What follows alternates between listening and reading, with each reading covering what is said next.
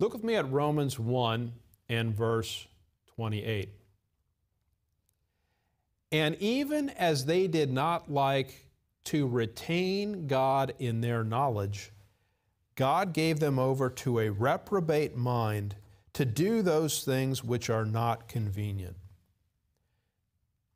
Now, the first part of verse 28, I think, is extremely informative. And even as they did not like to, and what's the next word? Retain God in their knowledge. See, it's not that man had to go acquire the knowledge of God. He already possessed it. But he didn't want to keep it. Do you see that? Look with me at Matthew 18, verse 6. Matthew chapter 18 and verse 6. Now we'll look at this in Matthew 18. You can find this also in other Gospels, but we'll just look here in Matthew 18, verse 6. Notice this. But whoso shall offend one of these little ones, it's obviously talking about children, and then notice what it says, which believe in me. Now you can decide for yourself. Here's what I think that's saying. You know what happens with little ones? They naturally believe in God because that information, that revelation has been given to them. Little ones naturally believe in God. But guess what happens as man grows older? Man gets to decide, do I want to retain that knowledge, or would I rather not retain that knowledge? You know what much of humanity does? They decide not to retain that knowledge. But by the way, that's evidence of guilt, isn't it? Because you had it. It was given to you. You possessed it. And you made an affirmative decision to say, I'm not interested in keeping that. I'm going to toss it out. That's what's going on in Romans 1:28. Man starts with the knowledge of God but doesn't want to keep it. Many folks in interpreting Romans 1 will say that what we're seeing here about God giving man up, God giving man over, man not desiring to retain the knowledge of God, many will say that's a description of the Tower of Babel, and that's where these things occurred.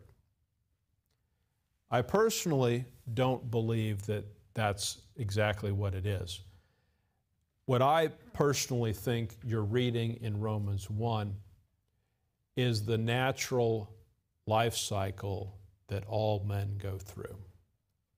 My personal opinion, you can decide for yourself, is that Romans 1 is the best text on human psychology ever written.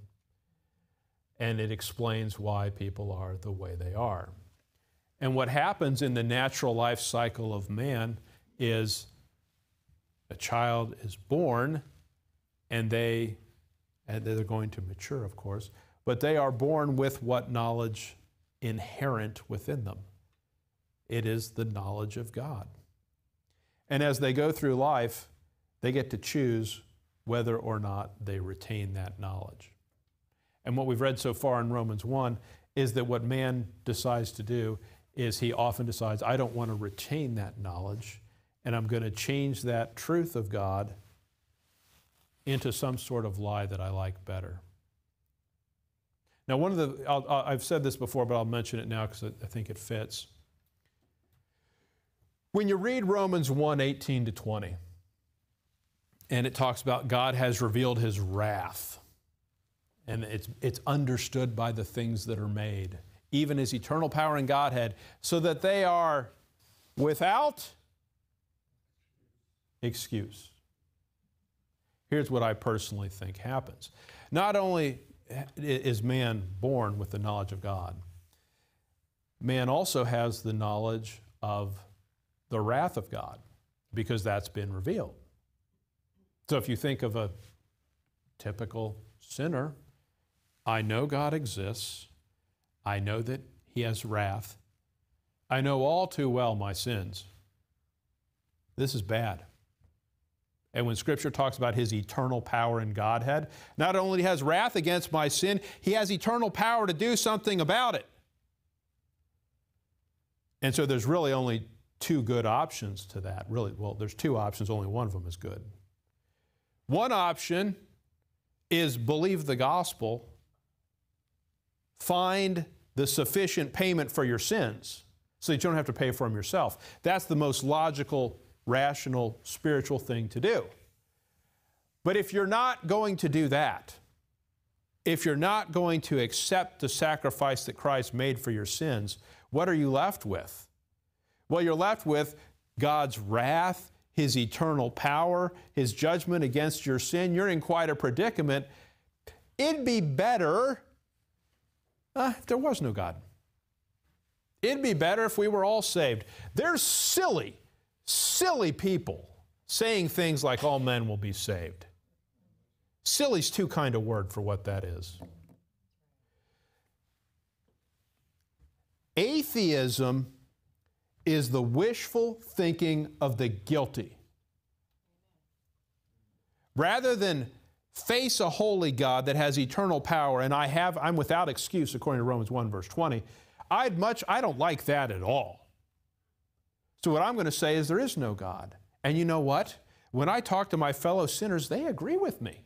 There is no God. We can take a poll, and most people say there is no God. Or many would.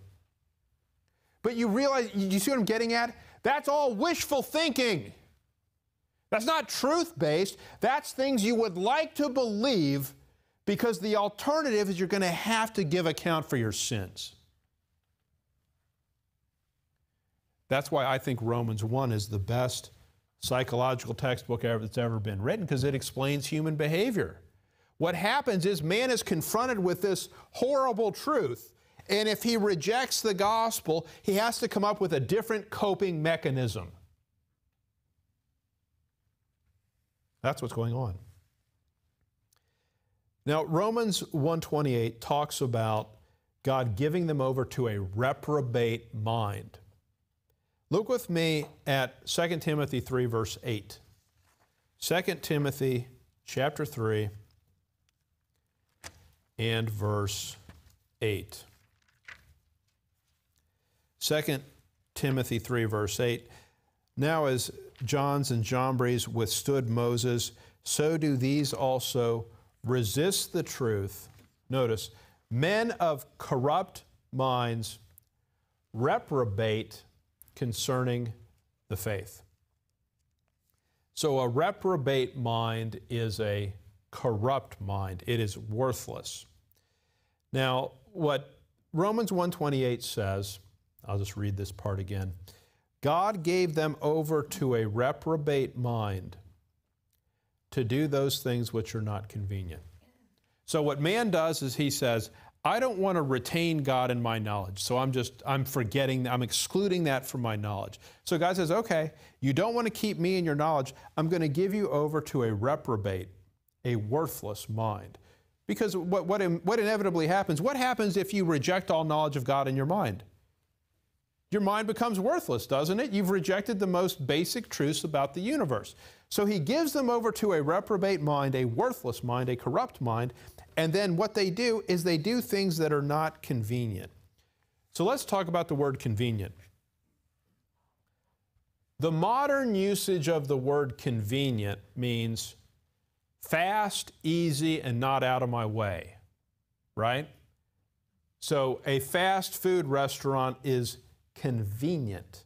A convenience store is convenient because it's located in a place where it's convenient to folks and it's fast and easy. That's the idea.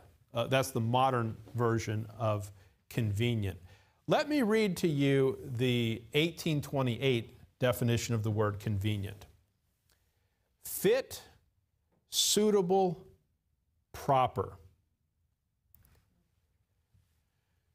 So now think about this with me. God gave them over to a reprobate mind to do things which are not convenient. The idea is they're doing things that are not fit, suitable, or proper. So I'll say this.